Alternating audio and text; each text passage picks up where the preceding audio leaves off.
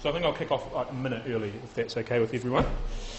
I've left this up so that you know you're in the right session. I'm going to talk about the Git workflow for Drupal core development. And it's the first ever time I've spoken at a Drupal event, so, wish me luck. But feel free to throw tomatoes if you don't like it. So, who am I? I'm from New Zealand, so you're going to have to put up with this difficult accent, so sorry for that. I am from New Zealand, but I didn't fly here just for today. I actually live in Hackney. I've lived in London for 4 years, and I plan to live here a long time. I work for Acquia as a solutions architect, which means that I'm the first kind of technical person that most of our clients speak to within Acquia. And my job is kind of have a full project view of how Drupal's a fit, how the project will run out, whether the products that Acquia has are suitable for the client. And like everyone, we're trying to make people successful with Drupal, so I'm trying to make sure that we're not going way down the wrong path. I wouldn't call myself a big contributor, but I'd call myself a casual contributor to Drupal core, maybe a couple of hours every couple of weeks. And I do a few simple modules on D.O as well.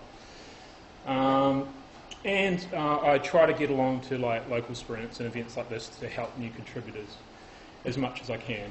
And I think the reason for that is, personally in my career, like two big things happened that really, made a big difference. One of them was choosing Drupal is the thing I wanted to focus on, but definitely the second thing was becoming involved in core development and contribution in general, because we always talk in open source about standing on the shoulders of giants in relation to the product of the code, but also there's a lot of stuff that goes with that, best practices, how to run a project, how to work with best-in-class tools.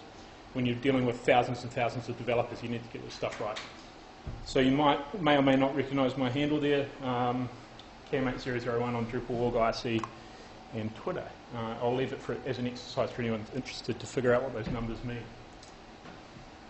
Okay, so do you guys all know what version control is? I'm looking around. No, not too many blank faces. Okay, that's good. That'll make things a bit easier. Okay, so, there's two main types of version control, broadly. One is what we call like a traditional, like something like CVS or SVN, which many of you may have worked with. Personally, when I started my career, SVN was kind of the most prominent version control system. And what they have in common is that everything kind of lives on a central server. That is the authoritative source of record. Whenever you make a change, commit an update, it goes to the central server. Something like Git is a little bit different. It's what's called a distributed version control system. So that means that everyone who uses Git has a complete and total copy of the version control repository. So the version that I have sitting on my laptop is exactly the same as what is on Drupal.org and is on other people's laptops all over the world. And that's, it sort of doesn't really mean anything when you say it like that, but it actually becomes very powerful, which is what I'm going to try and show you today. The advantage of kind of having it locally, there's a few things. One is that it makes things really fast. So if you need to make a change and log an update, it's happening on your local machine. You don't have to ping across the internet and say, hey, I made a change to the code. You don't have to contend with 10,000 other developers who are trying to do the same thing. It also means that you can go crazy locally and bugger up your system. No one's going to see it except you unless you want them to. So you can really experiment, and that gives you a lot of freedom. And another sort of advantage of Git is that every action that you do pushes data into the system. There's very, very few operations that destroy data permanently. So you can kind of go mad and have the safety that of always being able to go back. So everything's sitting locally. You've got it there somewhere. You just have to dig it out. So whether or not we're using CVS, which is what Drupal used to use before it switched to Git in 2011, or Git, there's actually only a few people who can change Drupal, the Drupal that we all download from Drupal.org. And these people are the Drupal 8 maintainers. So even though we can do all this crazy stuff locally, we can't actually change what's happening on Drupal.org. We're still working on a kind of patch-based workflow which uses files as the medium of exchange. So we upload patches, they get reviewed, and then only these people can actually put it into Drupal. Okay. So if you don't presently either use Git or do core development, there's a few things I kind of want to talk about doing before we would go into how we would set up a workflow for core development. The first thing is that you should really be using the CLI. And so I mean the command line interface, the terminal by that. Now, a lot of people when they're starting, they may not use the terminal day to day, they may not be particularly comfortable with it, but if you're using Git, it's what everyone uses. All the things you see on the internet, all the references, all the tutorials will assume that you're using the command line. Git is an open source project as well, and the sort of canonical interface is the command line, so it's where the buck stops. So you really, if you don't use the command line and you don't use Git on the command line, you really should. It'll make your life a lot easier. And I can always help, and there's a lot of people who are happy to help you with that. If you're on OS 10, use Brew. Just Google for Brew Package Manager, it's really good. If you're on Linux, you probably don't need it at hand, but you'll have a package manager and it's probably already installed on your distro. And if you're on Windows, go to Drupal.org, because I don't know that much about Windows, but you can use Sigwin, or you can download it directly and use it in the terminal. The other thing you need to do is get that copy of the repository that I spoke about. So you use this command called git clone, and that'll get a total and complete copy of Drupal and all of its history. So if you see here, I don't know how, can you guys see that okay? Yeah, see all of the commands in Git work in this format. So you've got the git command, and then you pass a secondary command, which is an action for Git to do, and then any arguments come after that. So in this case, I'm asking Git to do a clone, and I'm going to go give me the 8.x branch because I want to work on Drupal 8. And this is the repository that I want to clone to have locally. It'll effectively, it's just downloading a big blob of binary data, but it does it in objects. It'll take a while, but you kind of have to have that to kind of get started. Depending on your internet connection, it might take a few minutes. And you really do get a complete copy. You can see here that I prepped to find the earliest commit. This is from 14 years ago, so this is Dries' very first commit to Drupal ever. And you can actually check out that copy of Drupal and install it if it worked, I don't know, and see what Drupal was like originally. So, how do we actually do a workflow? I've divided it up into 6 steps. Git's quite a big thing, and it's a big open source project, so I'm trying to narrow it down into as funneled a workflow as possible. If I might skip over some bits, but feel free to interrupt me with questions if I'm not being clear. So, first thing is you want to create an issue branch. Second, make your changes, that's the fun bit. The third thing is to stage your changes. Commit them, make a patch file, and then put it on the internet for review, right? So, what is a commit? So a commit's a single change set. It's relative to a repository in the file system. And kind of, if you've got a computer science degree, you might know this a little better than me, but every commit is a snapshot. So in kind of a more traditional version control system, every commit would be like a set of changes. So you might have a file, and then you add some text, and you add some more, and each one of those is like a log. And as you build up that log, you begin to build out your repository. From a human point of view, that makes a lot of sense. But Git internally, or in Linux toolbox here, scores it as snapshot. So at any point, at any commit in history, you can go straight back and get a complete copy of everything. Every commit has an author and a timestamp and a message. So you're talking about who did it, when they did it, and why they did it. Okay, so what's a branch? A branch is a stream of commits. It has a full history.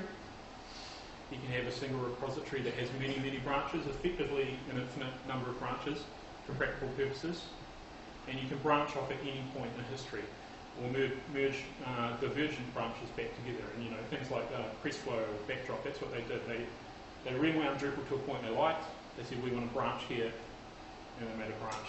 When they do it like Backdrop does it, it's called a fork, but it's the same thing. So, before I go into the sort of CAN demo, I just want to talk about the 3 states files can have. So you see this kind of blue circle? That is a Git directory. So when I clone Git from Drupal.org, clone the repository from Drupal.org, it downloaded into a local directory, and that's what that represents. So on my machine, it's utility sites, so my user directory sites, Drupal. Then internally, Git has what's called a staging area. So when I go into my repository and I start working in the working directory and I make modifications, Git knows that that's happening. And when I check it, it tells me, it says you've modified that file and this file, and this is what you've done to it. Then I can say I want to put it into the internal Git staging area, and I can prepare up, I could add a new file, I could make a one-line change to a file, I could do a 10,000 line change to every file in the system, or I could remove files.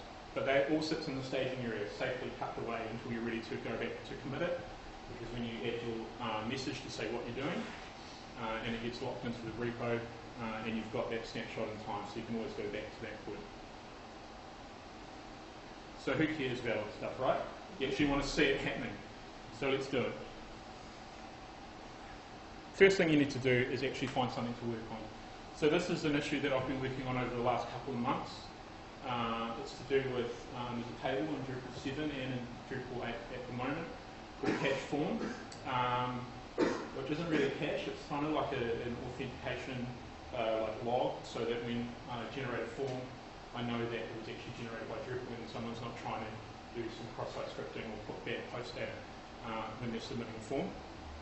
And the problem is if you have a site that uses a particular module like a 5-star, or they have a lot of comments, these ideal comments or something like that, that table can get massive. Like we have at Active, we've got a client who is putting 90 gigs a day into that table. And that's the problem if you need to replicate it, back it up, and obviously it makes the whole database crawl. So I want to get rid of that in Drupal 7. That's fine, really easy fix, but well, fortunately, if we fix it in Drupal 7 but don't fix it in Drupal 8, when Drupal 8 comes out, the bug will still exist, and people who are on Drupal 7 will say, well, I thought this bug was fixed in Drupal, so I need to move it into Drupal 8, and that's what I'm trying to do here. Anyway, excuse me.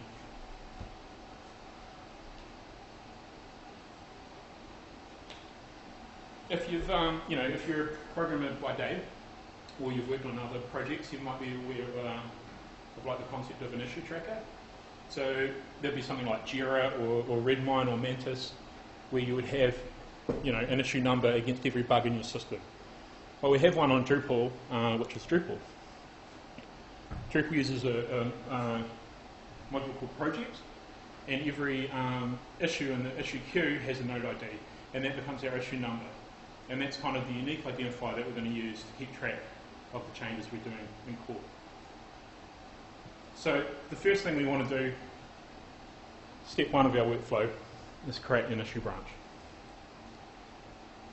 So using that same format of git and then a command, in this case we're doing checking out, getting a new copy of the code. The -b argument says to create a new branch. This third argument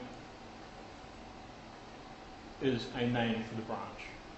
So you can see here I've used the number that I showed you in the last slide as a prefix for the name.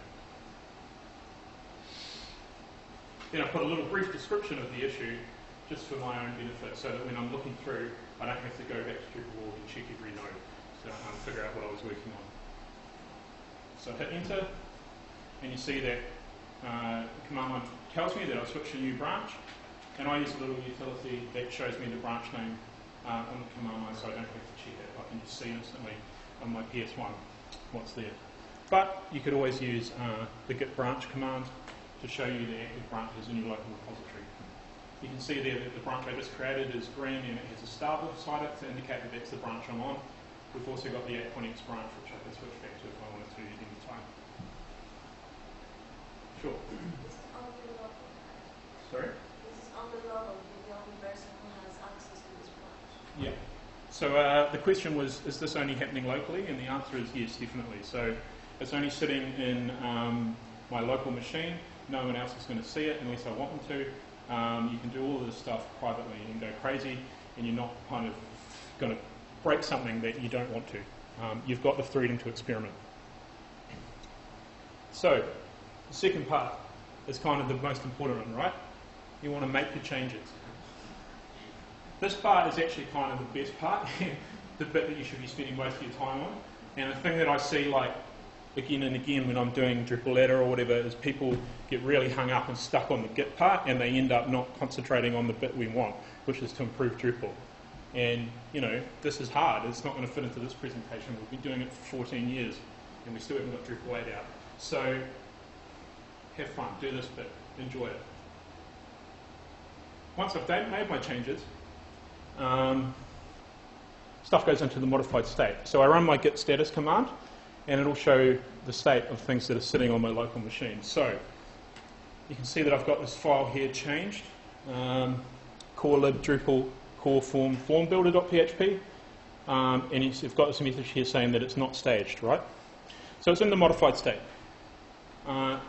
Git knows that it's modified, but you've elected not to keep a record of that. Well, what if I want to know what's modified? When you're editing a whole file system, it can be hard to keep track of exactly what you did. I run the git diff command. I use the path that Git told me about, and I get this nice format, which you'll get very used to reading. You can see these two lines here. I'm not sure how well it shows up on the projector, have little minus symbols beside them, meaning that they've been removed. This one in green has a plus symbol, meaning that it's been added. And you can see here, if you can read that, that I've converted a hard-coded variable into using CMI. That's the change I want to commit. So now I want to move it into the staging state. And we're still working locally. And in this case, I use the command git add. So it's the same file, same path that we spoke about before.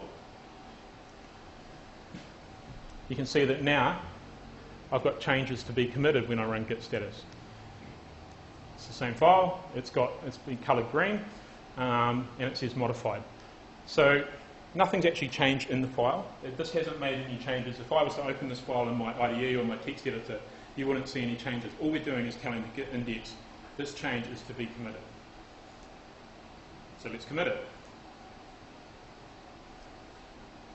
This is the command, right? So once again, git, we hit commit, and we code -m. -m means message. You want to put in a simple message that will read clearly on one line, and I'll show you one of the reasons why that is. Basically, it's the convention. You should stick to it. And I find these kind of best practices a good mental discipline.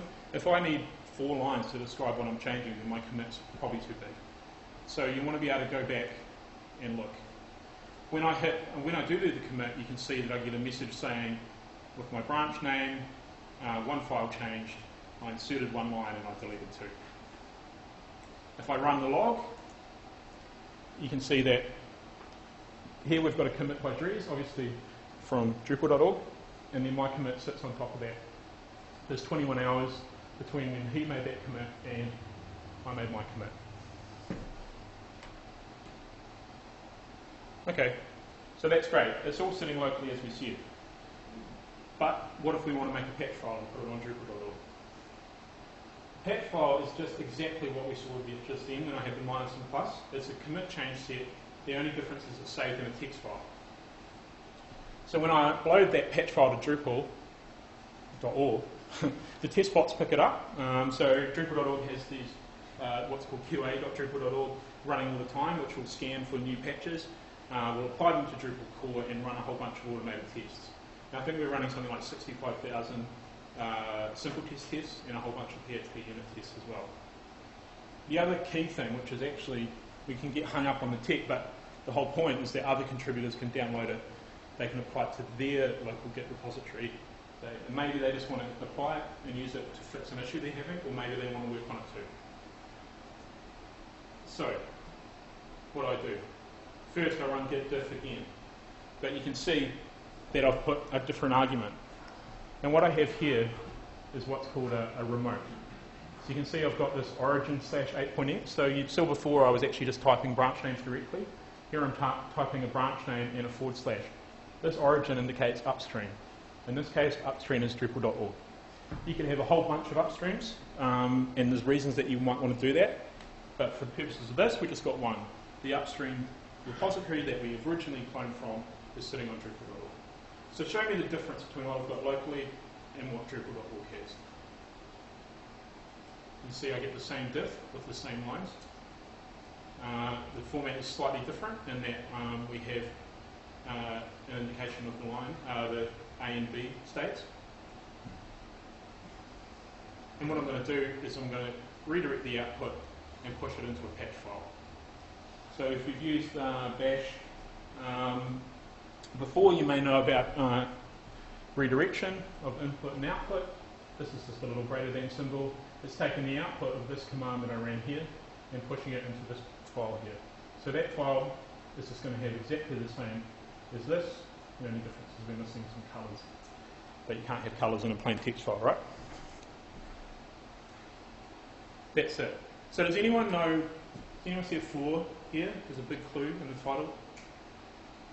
The flaw is that while I've been working away, and bear in mind it was 21 hours since Therese did a commit, there could have been a whole lot of stuff happening on Drupal.org, right? A whole lot of stuff. And my local copy is from 21 hours or even longer ago. So I need to get a copy of what has happened since on Drupal.org and bring it into my local machine and then make sure that the changes I've made are still compatible. And that's what we do it through a mechanism called rebase. So you've probably heard of merging and rebasing. There are two different ways of applying local changes. So what merging does is it kind of tries to zip the changes together into single changes. So if you had two changes to the same file, it will try to match them together and make it as one.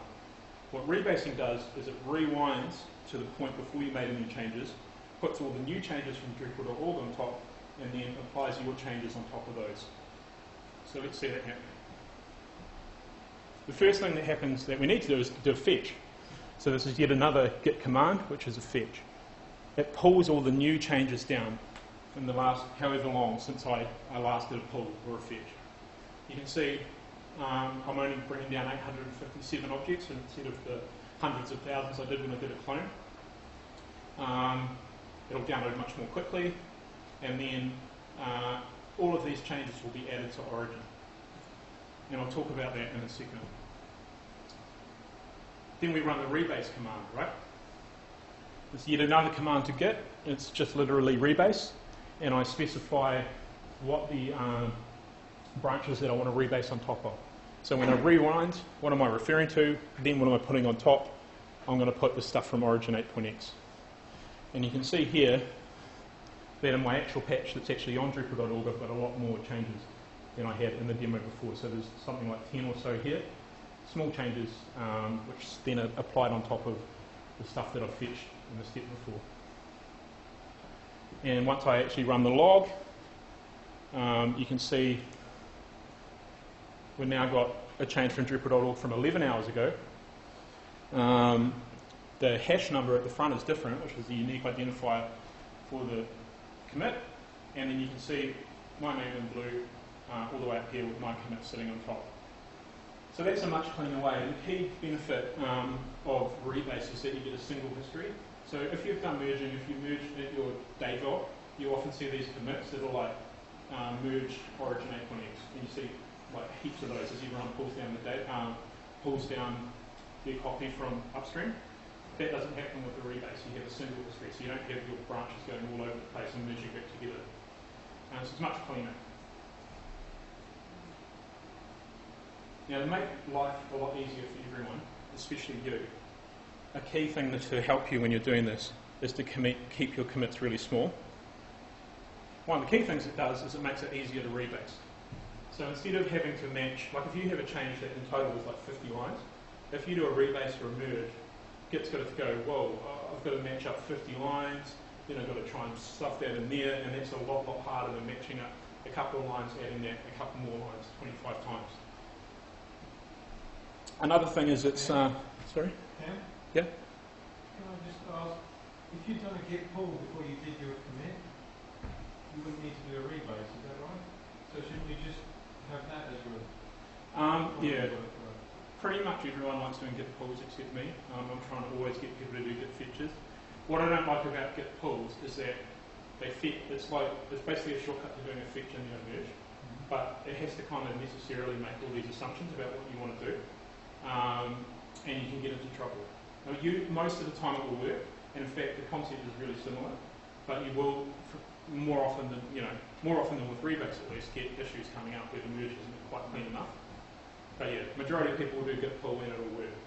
I think the community generally recommends rebasing. It's like the way I like to do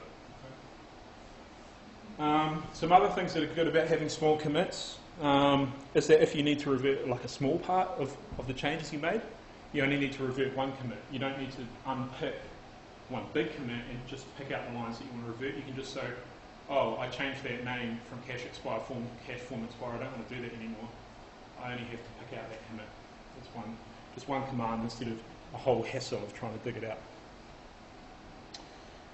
It's easier to understand. You only have to look at a small amount of code rather than trying to read a massive change set. And also you get because I said before that you have this one line message, so it's very easy to read in this format, but if I have 50 commits instead of one commit that's 50 times as big, I get 50 little notes, which is great. So that's just a nice little record for you. Yeah, so keep your patches small, your commits small. It'll make your life easier. Okay, so once that's all done, we've got our patch file set up. We actually want to share it. This is when you upload your patch. And this is when you're sharing what you've done locally with the rest of the community and with Drupal.org. So I'm still getting used to the new form. This changed when Drupal.org switched over from Drupal 6 to Drupal 7. Basically, that page I was on before where I was showing you the issue in the description, you scroll down, at the bottom of the page we have this add new comment. There's a few things you need to remember when you're uploading your patch. First, of course, is to upload your patch, which is what you can see down here. It's kind of hard to see in the screenshot, but there's a widget here for uploading files.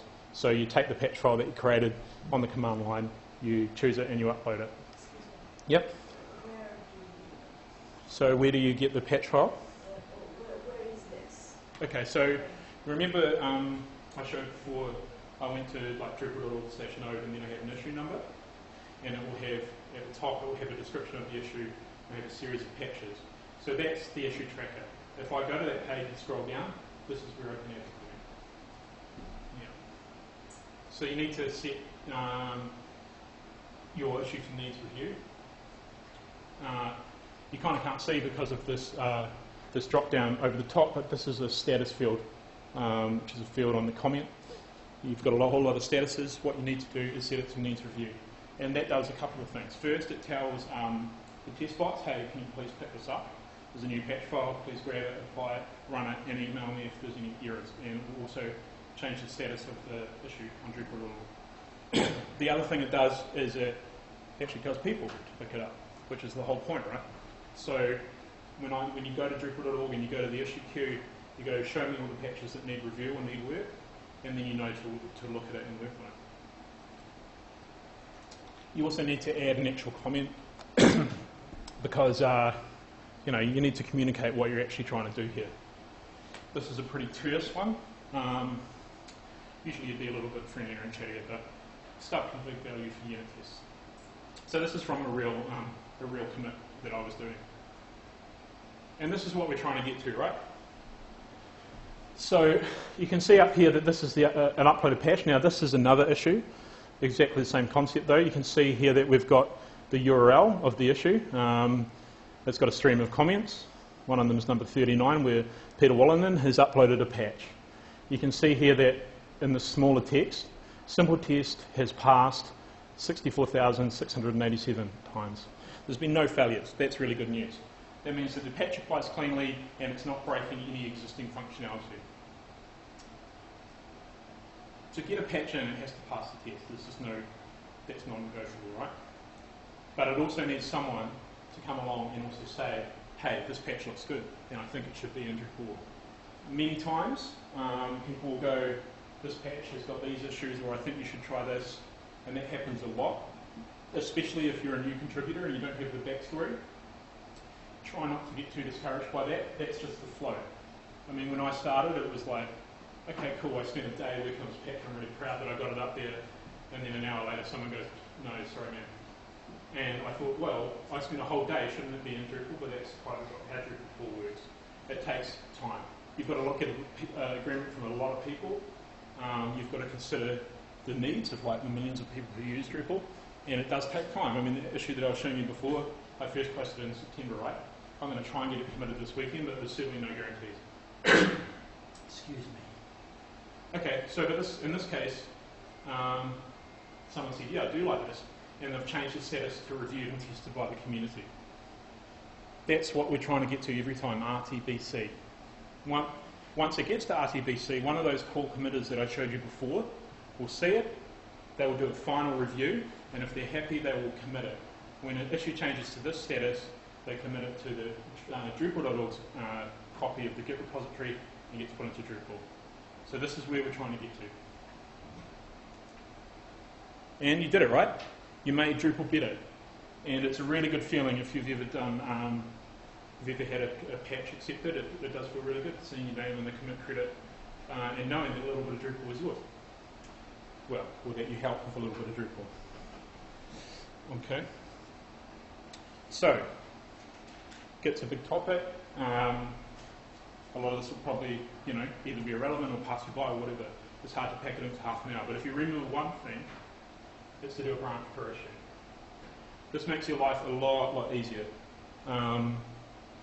Because every time you do an issue, you just create a new branch. Even if you're not particularly tending to do any work on it, you're just having a look.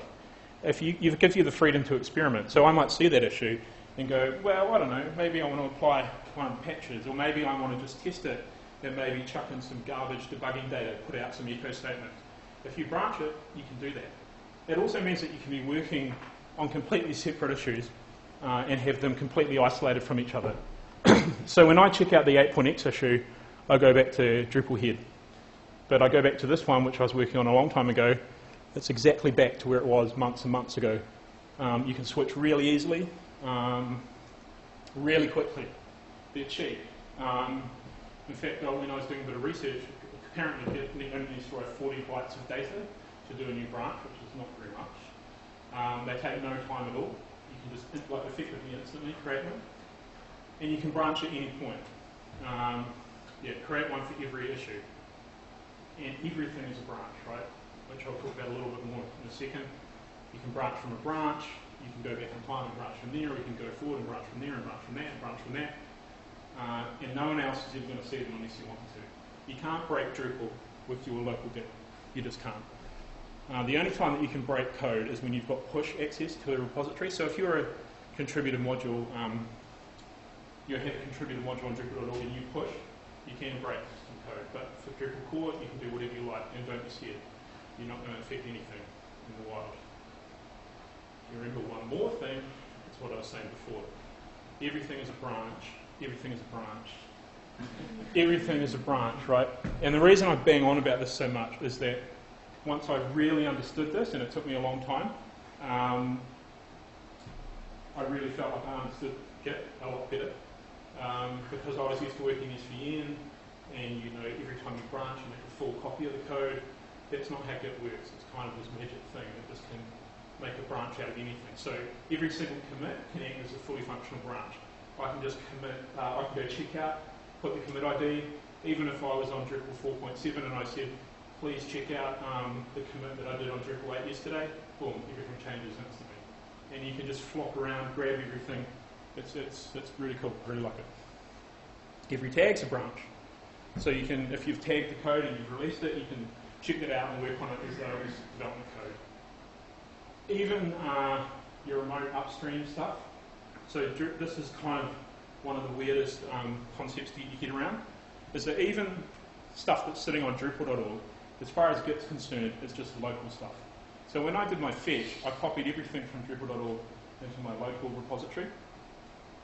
So even though I'm kind of referring to the upstream, nothing happens until I push. Everything in the upstream sits locally. So everything's a branch. So this is one really good use case for having lots of branches. And that's having a branch with all your fixes on it and a branch with all your tests on it. So that means that you can switch back and forth really quickly, and remember it's like instant. Run your test, the test fails. Okay, check out my fix, test passes. So git check out. I have, this is actually funny, this is when I used to use the reverse. I've just realised having the number at the end, but you get the idea. And then I just suffix it with fixes. I do exactly the same thing and do tests. So does your fixes branch include tests as well, test commits as well, or is one branch on top of the other? So what I generally do is I go back to before I did any work. I do 2 branches with fixes and tests, and then I merge the 2 once I'm ready. Right. So my final branch, which will end up being committed hopefully, is a merge of those 2. Right. So Yeah. I tend to do one on the tip of the other, but then when you rebase, you kind of make a mess. You rebase one branch that's appended to another. Yeah. Yeah. Okay. Yeah. I mean, I guess this is kind of the thing about I always encourage people to just branch. Like it's kind of like a backup. Like so, you get into that situation, it's like I'll just go back. Yeah, I do back up the branches as well. Yeah. I check out temp. Yeah. And then do whatever rebasing I need to do, and then div against temp. And if there's no changes, I know I've not lost anything in rebase, commit conflicts, and things like that. Absolutely. And you can get yourself into real Yeah. hairy situations. And then once you know you're clear, just delete the temp branch. Yep. Totally. So don't be afraid to branch. That's, I think he's answered my question. You can delete a branch if you don't want it. Yep. You can delete a branch locally with just git remove. Yep. It's really easy. And the branches are all locally, the centre doesn't know, or No. there's no background. Yep. So you delete that branch. You could delete 8.x. You're not going to delete Drupal. Yeah. Anyone have a question? You said, if I understood correctly, you have 2 branches. One is having tests and one is having fixes. Mm-hmm. So you're merging those 2 branches Yep. to create a branch. Yep. And you're merging fixes into tests in order to test your fixes. Yeah. But you're merging 2 fixes. Okay. Because actually quite often if you do a patch and it requires new tests, which is really common, you'll quite often be asked by whoever, can you please upload a patch where the tests work but that they failed because you haven't got the fix, and then a final patch. Because that we need to see, like, does your test actually work? So this, the test should branch from like the most recent copy of Drupal. So because, in practice, you would probably write your fix first because, that's the whole point, right? And then once you work out how to fix the issue, you go back and write your tests. So before I even start, if I know I'm writing tests, I would do 2 right at the start. I'll work on the fixes, then I check out this, that rewind me again. I write my tests, I hack away and write them, get them right. Once I'm done, I merge them together and I upload them. You can see the merge is the plus sign in the middle, isn't it? Because you can see from there. Test plus fix. Yeah, there's actually not a merge command on that slide, and there should be, but yeah, git merge is just another It's just a symbol. description, isn't it? Yeah.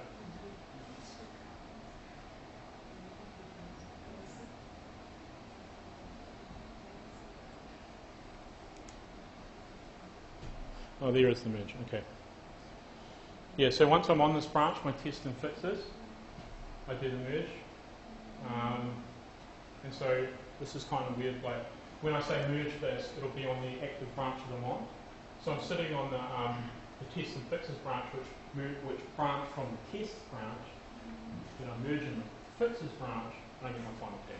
And you can see there that in this case, it's the same commit I did before, where 1 file is changed, 4 insertions, 1 deletion. So I'm going to upload these slides, and also I'm going to be at the sprints probably tonight and probably tomorrow, so feel free to hit me up. It does take a while to get your head around this stuff, and I'll help you with whatever you need. So it's good to have some handy tools which make your life a little bit easier. First one is actually applying a patch, which is kind of the whole point. So it's not the most common that you'll be the only person working on an issue, and it's usually, even if you think you've found something new, probably someone's found it before and tried to fix it already.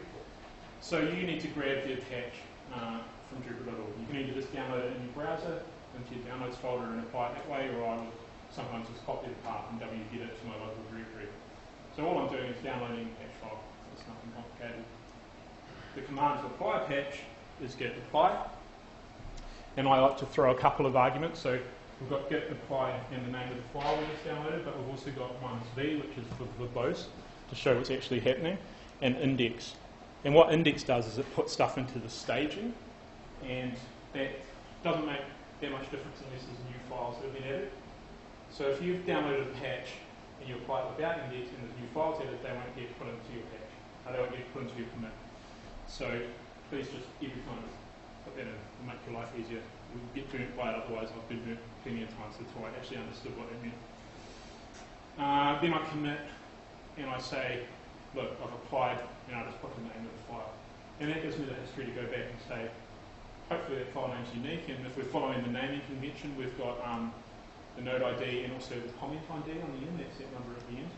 So I can look at the commit, I can read the name of the file and know exactly what the patch is by going to Drupal.org and reading it. So this is a little git reset, Drupal 8 reset script. If you're switching branches all the time, you're getting Drupal from all sorts of points in history, and it's a lot easier to just reinstall Drupal than try and figure out why it suddenly doesn't work because something's changed. So this is on GitHub. It'll be linked in the presentation, which I will make available for download. This is just a quick shell script, and this is what it does. So when you need to switch branches and it doesn't work, you could either set up a database, set up a vhost, go to install PHP, click through the installer, get everything enabled, put in your admin password, and it just takes time. If you're switching back and forth between branches 5 or 6 a day, that's going to take like 10 minutes of time. That's a whole lot of wasted time. So instead, you can just run this script, and it will just install Drupal via Drush. It will drop your existing database. Drupal 8 makes all these files that are needed for Drupal to boot. It'll delete all of those. It'll set your admin user up with the password of admin, and in my case, it enables simple test for doing testing locally and the devel module for doing debugging locally. Sorry?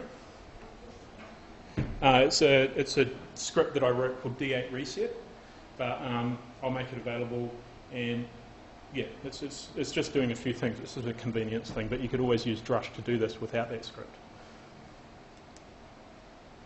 So if you're freaking out and you find this really scary, don't worry, because it is kind of complicated and it is a bit scary. But people are here to help, right? That's why I like working in Drupal, because people are actually nice, which can be kind of rare in IT. So once you actually understand it, you'll love it, right? Like, it is actually really powerful, and it enables you to do a lot of things really well. And this is Drupal. Everyone here will be happy to help you. You can go to the sprints today or tomorrow.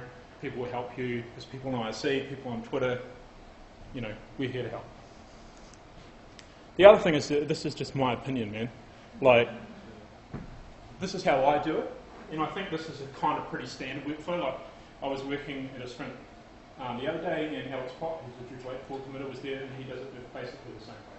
We've got our little differences in certain things we do, but branch per issue, he does that. He does the test and fix branch. He has a naming convention with the number. It's pretty standard. And he had like 350 branches on his local machine, which just shows that the branches are cheap, and it's a good way to work, right? So if you don't like it, then don't do it. I mean, it's fine. But, this is just here to help, and if you vehemently disagree with the way I do something, I don't know if this is the best way. It's just the way I do it. So, have we got any other questions? Yeah. Currently in the company where I work, we're using SVN and we want to move to Git. And we have this argument of having a branch for issue or kind of merge issues into branches. And the argument against having a branch for issue is that when we have too many branches and we have to merge the new changes into our branches, that's a lot of work, and if there are conflicts, that's quite can get quite tough. Is it possible to ease it in Git, or how would you suggest? So what do you use for an issue tracker? Or do you use GitHub or Bitbucket or SVN? So far we've used SVN server, and then we are trying GitHub now. Yeah. Okay. So GitHub has a really nice thing, and this is really a distributed version control workflow thing called pull requests, which you may have heard of. And they enable you to, so whenever you have an issue, it's in your tracker, and you say, okay, branch your code now. And it's kind of automated in such a way that you know that you're branching on a particular issue. You can make the changes, and then you do a request to the person with push access to the main repository, please bring this in. That's the pull request. Please pull this into your repository. and they say, hey, oh no, you need to update this, blah, blah, blah. You go, okay, I do that. But it's all on your own version. You can have all your commits, all your history, as I've been talking about. And that workflow works really well. So that's the kind of technical side of it. There's the project side of it, which is kind of much more difficult to get right. Like if you're doing an agile development, in theory, you should really only be working on the issues that are in the particular sprint you're in. I mean, in the real world, sometimes that doesn't happen. But if you're working on enough issues at once that no one can keep track of it, there might be some problems in your process, right?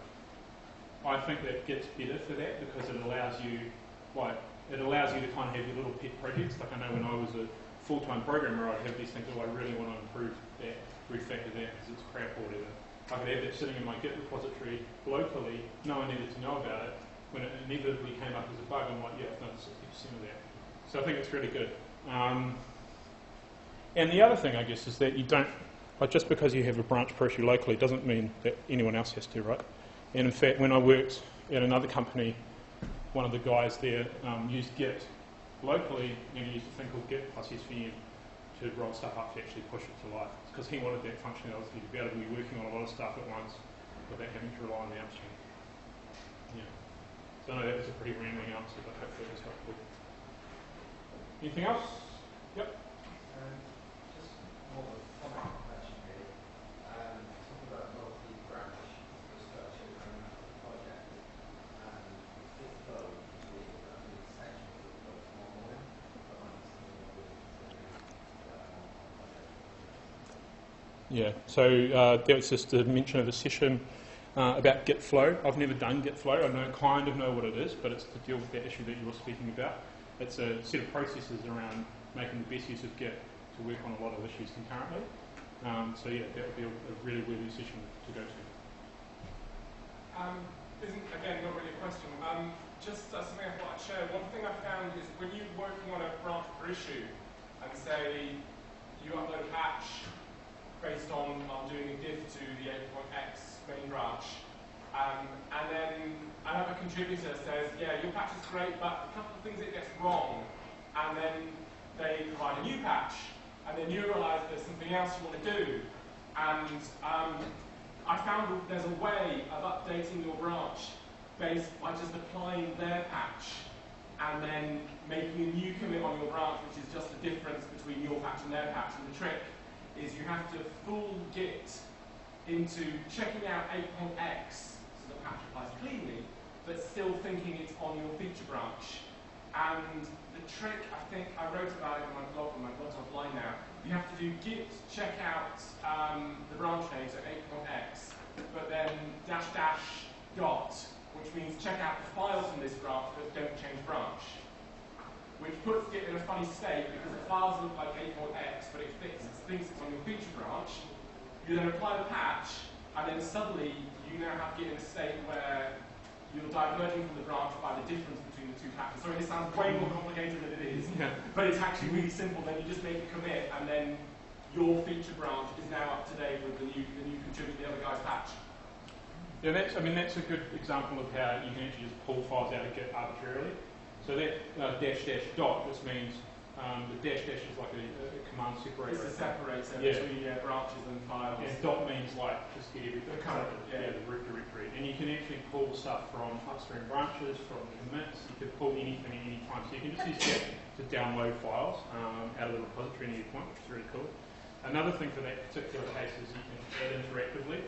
So you can go git add -p, and it will go, instead of doing a whole pack or the whole commit, it will go, do you want to do line number 3? You can go yes, no. Do you want to do line number 5? Yes, no. And so you can have a file that's changed, but only stage like half the changes or a tenth of the changes or whatever you want. But Git's like a really powerful tool, and it's basically endless. So we end up having conversations like that that freak everyone out. All the resources, I'll put this up on the Drupalcamp website. I've put links to the basics, Drupal ladder, which you can do tomorrow if you want to, how I was showing the branch and prompt. If you're going to be using Drush with Drupal 8, you need to get Drush 7, there's a picture of Git number is a little tool that I use, which I try to get everyone to use, which means that you can just type, instead of typing Git in a path, you can just type a number of the file, so all your files 1 to 10, it's really handy. and the script that I just talked about. You can always ping me on IRC or on Twitter and I'll help you out too. So slides will be up there. If you want to do some core committing, come to the Tech Hub in Shoreditch. It happens monthly, organised by Robert Costello. And Acquia is hiring, so we're looking for tech architects, DevOps, technical account managers, and solutions architects. So if you want to do that, come and find me. Cool. Thanks, guys.